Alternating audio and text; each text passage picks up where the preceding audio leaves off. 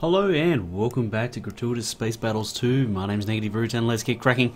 This is going to be the second mission. I think I have a solution. This has been a hard one. It's a weird kind of setup and you don't really... to get a good score, you don't really have a lot of money to spend. So I'll show you my deployment. You can see I've been working on this probably an hour or 2 hours. So here is our... Ooh, this is actually something interesting I didn't do before. This is my deployment, okay? So, what I'm thinking, here's the strategy, right? Kind of get out there and get some poke onto these two cruisers before they can get in beam range and really hammer away at my carrier. I've modified a hammer from the last episode. I'll show you the weapons in a moment. I've also got two bomber squads, so offensive squads, and then two gunfighter, dogfighter squads. So let's have a look at the hammer for starters. This is the hammer carrier. So a variation on the last episode. So I've thrown in a small carrier bay, 48. I've got some fast missile launchers, plenty of them, so they should get a bit of poke onto that one of those cruisers. Got a radiation beam for a bit of fun. I've thrown on an eagle eye target, so I picked this up from the research, and I must say, in terms of upgrades, don't have that much. We've got some armor and some shields. They don't last long enough in this game, but I think this gives us enough in terms of a capital ship platform on which to win. So let's. This has been doing this. See, if I get a load, see how there's no Sarkozy bomber, but if I go to save, Sarkozy bomber is suddenly there. Nope. Let's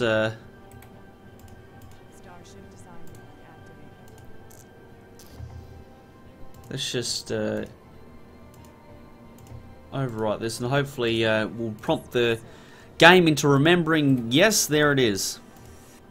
So these have torpedoes. Now I had two squads of 8 on this, so change it down to 8, I reckon it was. It might have been 10, I don't know. Well, we'll try both anyway. Let's assign the carrier. Okay, so this is the idea that we're going with. Now I'm thinking actually that we might use location as well to give us a bit of a hand. So let's go down here and see if we can get away from this second cruiser, because right now I've been coming in at him head on and I've been winning, but it's been a pretty close run thing. So 36%, I think that's a pretty good score. Let's see how the fight goes. I've explained my ideas, and yeah, off we go.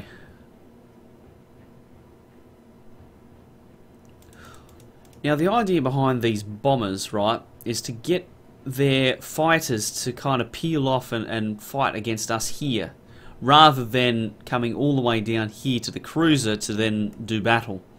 Now obviously I haven't tried this wrinkle yet. I wonder where the... Aha, now they're just coming out now. So they're about to get some poke onto this cruiser. Hopefully.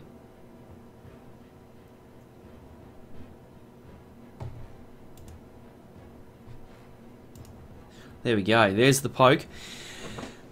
And this is going to... Yep, we're well in range now, so we'll see that we should get some hits now.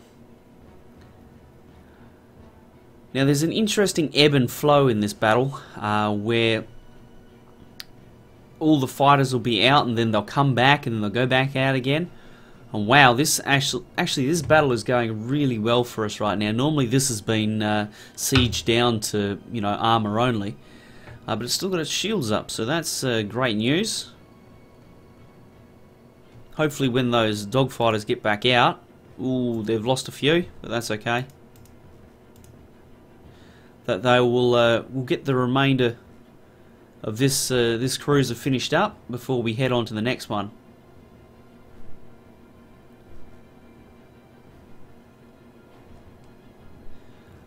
We're doing okay here. This cruiser is doing really well. Better than it normally does anyway. In previous wins I've only managed to get out of it because I've had the gunships.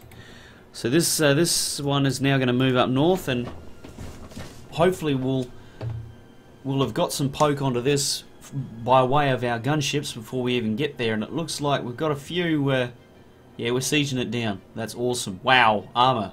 Take that. And this is in capital missile range. So we got that added bonus. These are coming back for fuel. These ones are going back out. Oh, well, look at that. So that's why I've split them into two squadrons. Ideally, I'd put them in for 4 and hopefully get this kind of rolling effect onto this cruiser. We actually may make it out of this with this cruiser alive. There's possibly one thing I did wish for in this game is a bit more consequence of losing things.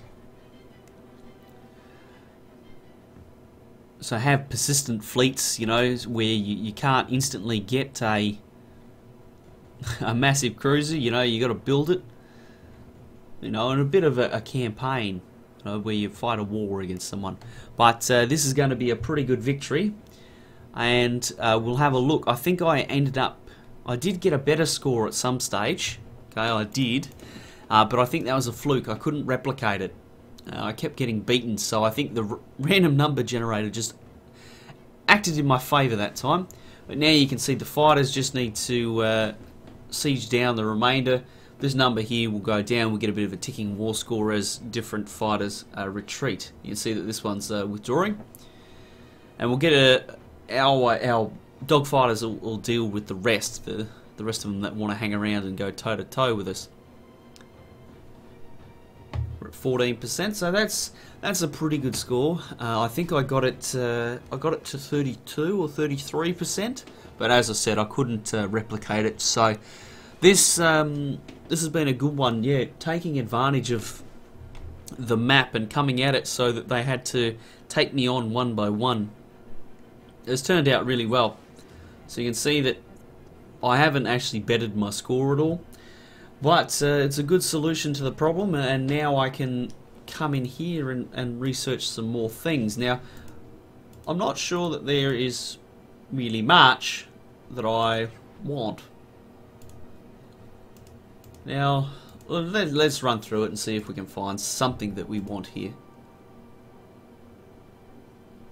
That's interesting. This is also interesting.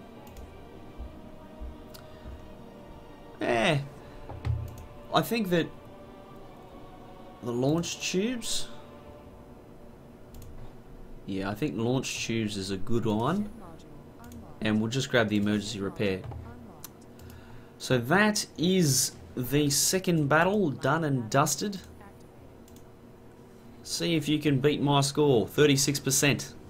As I said, I did get it lower, I think, yeah, 35 or 34 or something. But there you go, that's how I beat it. I'd love to see you do better. Until the next episode, thank you for joining me.